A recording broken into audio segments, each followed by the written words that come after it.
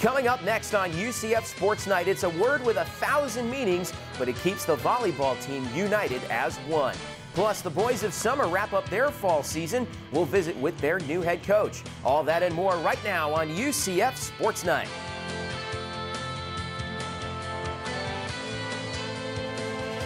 UCF Sports Night is brought to you by UCF TV. Today's show is also presented in part by Budweiser, the perfect balance of flavor and refreshment. Open up a world of taste. By the energy-saving conservation programs of Tico People's Gas. And by Syntex Homes, proud to support UCF Athletics. Hello and welcome to UCF Sports Night. I'm Jeff Sharon. Thank you so much for joining us. We've got a big show for you today, including a look at one word that has united the volleyball team this season. But first, let's take a look at the highlights from the week, and we start on the pitch with men's soccer taking on I-4 rival South Florida in a big game at the UCF Soccer Complex. Let's take a look at the highlights. A good crowd on hand to see the latest battle in the war for I-4, and the fans got what they came for. A very hard-fought match between the 12th-ranked USF Bulls and the UCF Knights. Both teams combined for just 14 shots for the game. Sean Johnson picked up 3 saves in goal for UCF. And although the Bulls prevailed 1-0 in overtime, head coach Brian Cunningham said afterwards it was still a solid effort by his players. They've been resilient all season. We've only lost back-to-back games one time, and we've learned from those mistakes, and the boys will pick it up. And the 2 games this week are completely different. One a non-conference game and one a conference game, and we're excited to get on the road and play Tulsa for a chance to be tied for first place in the conference. The Knights then stepped back into conference and went back on the road against another ranked team, Tulsa. UCF fell to a very good Golden Hurricane team, 2-0. The Knights are still 3-2 in conference play. Meanwhile, the women's soccer team was at home for a pair of in-conference matchups. They faced Rice on Friday night, and in the first half, Alini Reyes was solid in goal. Watch the amazing leaping save here, stopping an owl opportunity. Trailing 1-0 with just 90 seconds to go, the Knights get some heroics from Daniela Dos Santos. She gets stopped on the first chance, but gets her own rebound and buries it to tie it up at 1 apiece. The Knights would come up short in double overtime, but a dramatic evening at the soccer complex. So UCF got the chance to take out their frustrations on the other squad from Houston, the Cougars, on Sunday. UCF picks up 4 first-half goals en route to a huge win over Houston. Brianna Schooley and Yvonne George scored 2 goals apiece. Courtney Wooden and Amanda Martirana also tallied goals, and Jessie Gardner held Houston without a goal in her first start in goal. As the Knights wipe out the Cougars 6-0, advancing to 4-2-2 in the league. My team, I knew we wouldn't have a problem because, I mean, we have great defenders, great forwards, and obviously offensively we did amazing. So it was just a fun game to be a part of.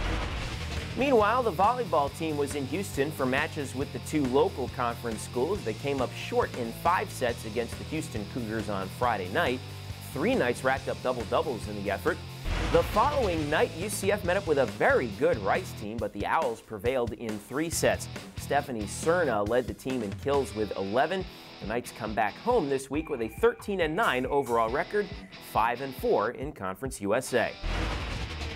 The men's golf team put up a very good showing at the Prestige at PGA West in California. They came in 4th place out of 16 teams. Senior David Johnson led the way with a 5-under par performance for the weekend, just 1 stroke back of the individual leaders. Back on campus, fall baseball at Bergman Field. It was the Black and Gold World Series, a 3-game intra-squad set between teams drafted by the assistant coaches. And it was a great chance to see plenty of newcomers, including the Knights' new head coach, Terry Rooney. Fans and alumni made their way over to see the action, which wrapped up the fall season for the baseball team. They now have 4 months off until the season opener on February 20th against Virginia Commonwealth. And while baseball is still a while away, basketball has officially begun. Friday marked the official start of the basketball season, and both teams were in action on campus for their first practices.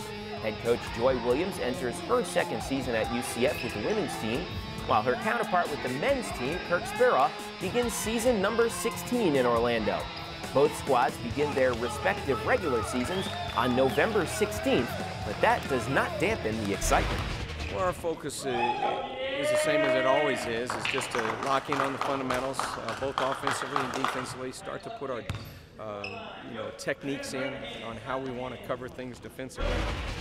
Good to see basketball season's right around the corner. Stick around, plenty more to come here on UCF Sports Night. It's just one word, but it's kept the volleyball team united through an amazing season. We'll have a story on that and plenty more when UCF Sports Night returns. Fan season tickets for men's and women's basketball are on sale now. To order, call 407-823-1000 or order online at ucfathletics.com. UCF Sports Night is back in a moment.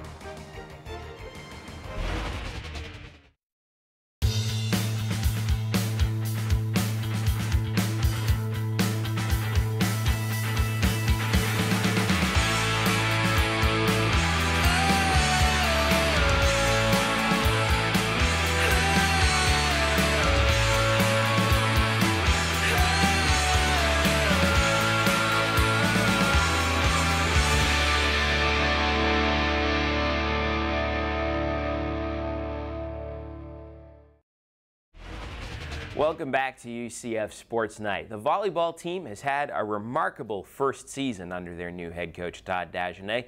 And the story of the season goes back to the spring when the team was first trying to come up with a phrase or a word that would best represent them in the upcoming season. Well, lo and behold, it was the word united, with a little spelling adjustment, of course, that they chose to represent them on and off the floor. And it has become more than just a slogan on the back of the t-shirt. When this season came around, you know, we need a fresh start. You know, it didn't work out too well in the fall, so let's go ahead and rename ourselves something else that means paragraphs by just this one word. We are the Knights, and we wanted to come up with a word that, you know, represents us and the way that we've come together.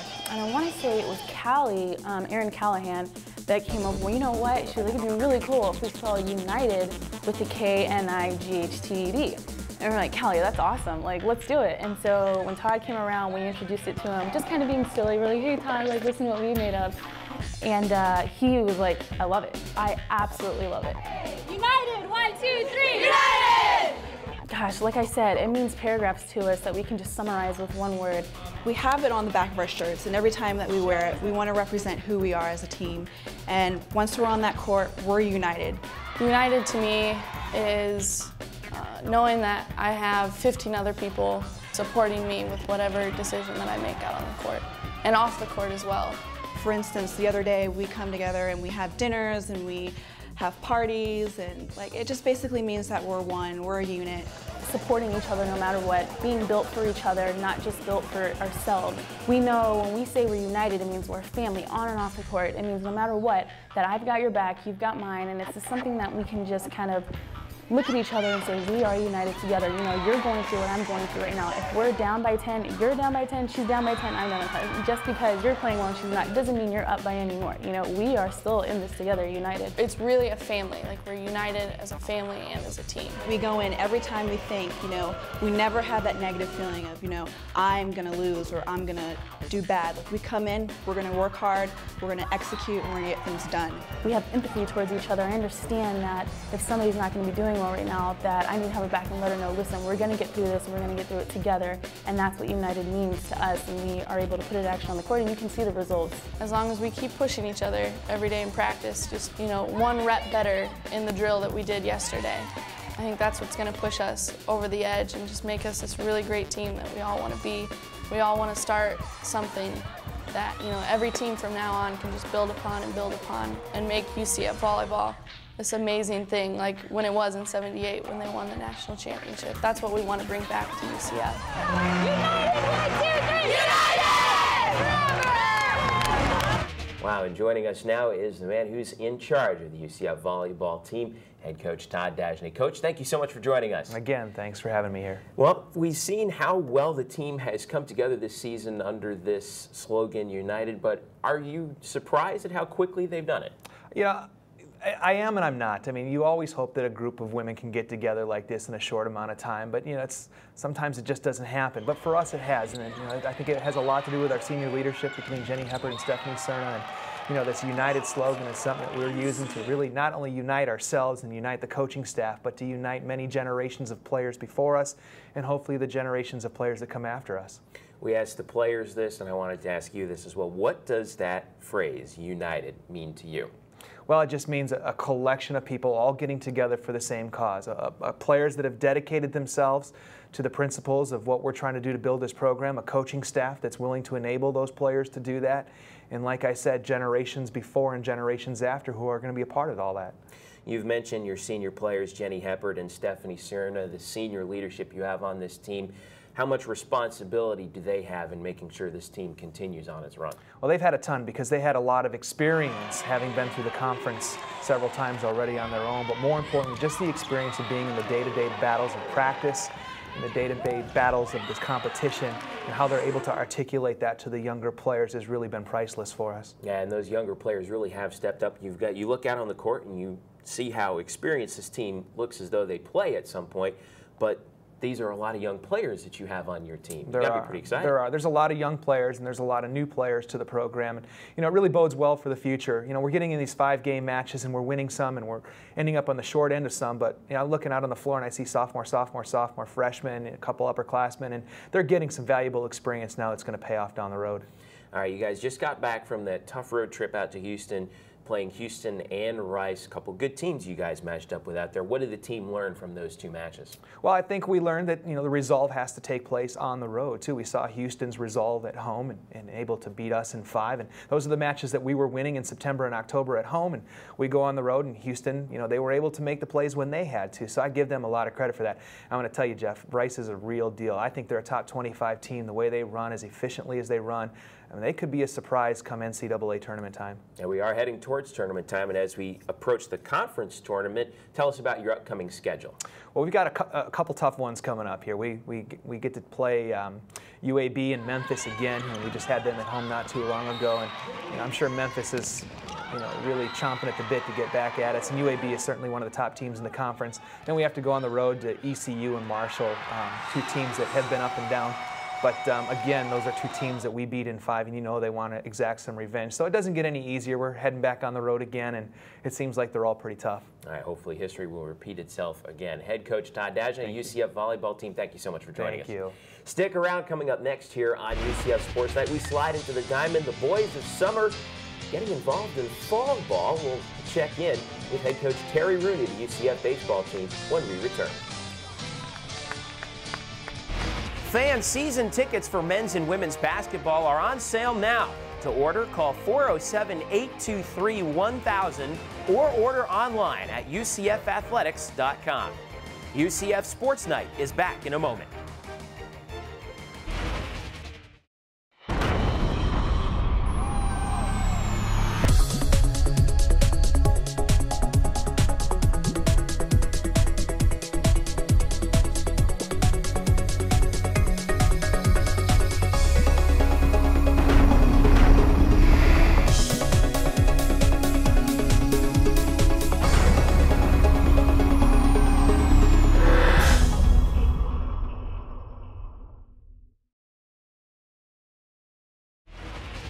Welcome back to UCF Sports Night. Time now to talk a little baseball with the new head baseball coach here at UCF, Terry Rooney, heading into his first year. Coach, good to see you. Thank you very much for having me. Excited to be here today. Tell me how your first fall here at UCF has gone so far. First fall has been great. Boy, the transition has gone very smooth. What a wonderful, terrific group of kids, and the administration has made the transition even better. When you change jobs, you change positions, it's all about people, and people are what make the transition so smooth. People are what make your job, period. And the people here from the administration all the way down to our players and our support staff has been fantastic. And you can certainly see that within this athletic department and our baseball program that everybody wants to achieve at the highest level, and that's our goal here in this program too. Tell me about this team on the diamond. What's its biggest strength heading into the spring? I think our strength, when you look at us on paper, we're a veteran team in a lot of areas. I think I know right now I can tell you what I want our biggest strength to be. Right now we're still in an evaluation process. I tell people during this fall season we have a few goals, and number 1 is to evaluate what our team is, and number 2 is to instill a style of play. And so right now I'm still in the evaluation phase, but I can tell you what our strength is going to be come springtime, February 20th, we open up, and that is going to be a team that plays with lots of enthusiasm, lots of energy, and what I call offensive baseball. And we're going to take an approach that we're going to bring it to the field every single day in everything that we do. So that'll certainly be one of our greatest qualities. Hitters, you got some guys coming back who are going to be pretty clutch. We have a very good offensive group, and we do, especially, we're a veteran team, especially from a position player standpoint.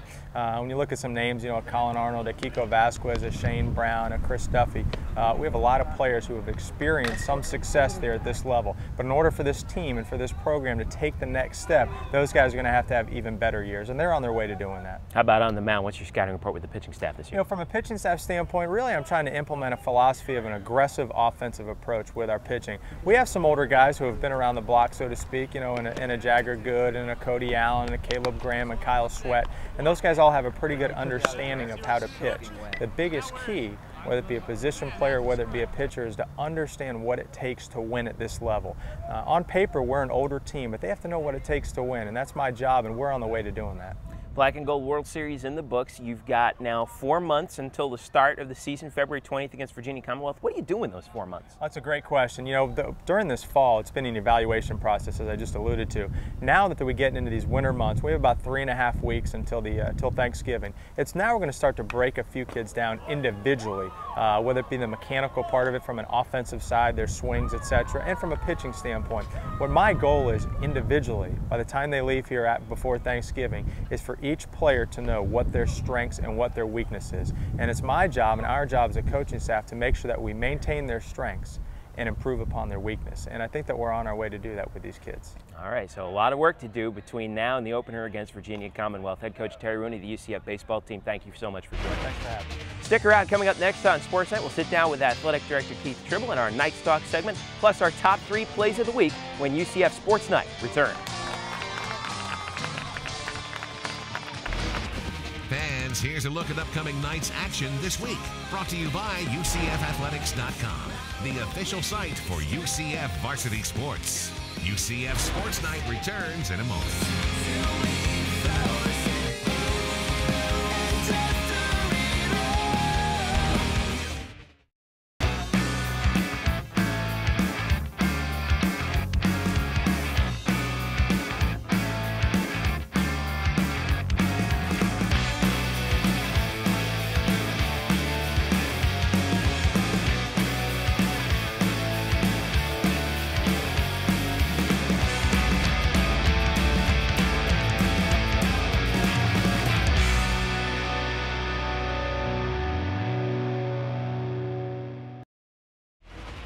Welcome back to UCF Sports Night. We'll get to our Sports Night plays of the week in a moment, but first it's our chance to check in with Athletic Director Keith Tribble in our Knights Talk segment. And this week we asked Mr. Tribble, what is the current state of athletics facilities projects on campus at UCF? You know, facilities is very important for us here at UCF. You know, with the Bright House Network Stadium being completed last year, and also the arena, it gives us 2 of the finest facilities in the country.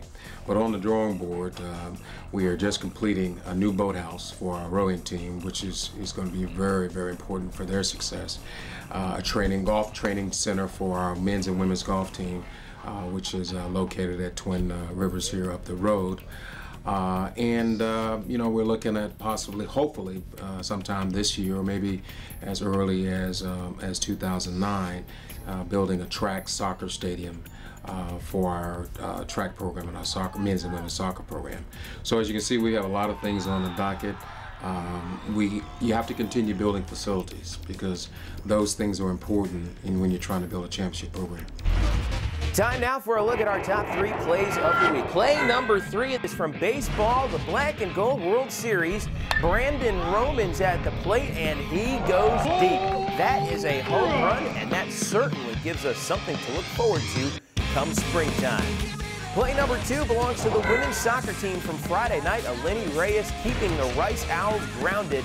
with her play in goal. Watch this remarkable save on the long shot as she leaps and takes this one down. A great play in goal by Eleni Reyes. But play number one belongs to the offense from women's soccer Sunday against Houston. Brianna Schooley rips one from way outside. Talk about going top shelf. Watch this again as she plants that one in the back of the net, continuing the onslaught in the first half against the Cougars. And those are your Sports Night Plays of the Week. It is a busy week ahead this week, and it starts on Tuesday night with volleyball. The Knights step out of conference for a meeting with Florida Gulf Coast at the venue. First serve is at 7 p.m. UCF then hits the road for a pair of conference games at Memphis on Friday and at UAB on Sunday. Men's soccer has a pair of critical conference games this week. They visit Kentucky on Wednesday night and then come back home for a matchup with SMU on Saturday night at 7 p.m. at the soccer complex. Women's soccer faces SMU at home on Friday night at 7. Then they head to Tulsa for a road date with the Golden Hurricane on Sunday afternoon. Women's tennis is back in action this week. They head up to Athens, Georgia for the ITA Southern Regionals Friday through Monday. Both golf teams are in action this week as well. The women travel to Auburn, Alabama for the Derby Invitational Friday through Sunday. The men tee off close to home in the Isleworth UCF Collegiate Invitational. That tournament runs Sunday through Tuesday. It's a football Sunday for UCF this weekend after a week off. First at noon, check out UCF Sports Today with head coach George O'Leary on West 2 as the coach previews the game with Tulsa. Then check out the Knights in their tilt with the Golden Hurricane. Kickoff is at 8 p.m. on Sunday night. You can catch the game on ESPN or on the radio on AM 740 WQTM. Monday night, Coach is back in town for the George O'Leary Call-In Show, live from Buffalo Wild Wings in Waterford Lakes at 7 p.m. on AM 540 WFLA. And as always, for all the latest news and scores from all UCF sports, check us out on the web at UCFathletics.com, your home for UCF varsity sports 24/7. And as always, you can check out this episode and all of our previous archived episodes of UCF Sports Night online 24 hours a day, 7 days a week. All you have to do is log on to www.ucf.tv and click on UCF Sports Night. That's all for us here at UCF Sports Night. For all of us at UCF Athletics, I'm Jeff Sharon saying thank you so much for watching and go Knights! Hey, this is LT from 101.1 WJRR. You're listening to the best sounds of area music. UCF Athletics, Access Magazine, and WJRR are proud to support local artists. You can find more great artists by going online at www.wjrr.com and also accessmag.com. And by listening to Native Noise each and every Sunday at 11 o'clock. UCF Sports Night has been brought to you by UCF TV. Today's show is also presented in part by Bright House Networks. See how bright life can be. By Holler Classic, the official automotive group of the UCF Knights. And by Coca-Cola. Welcome to the Coke side of life.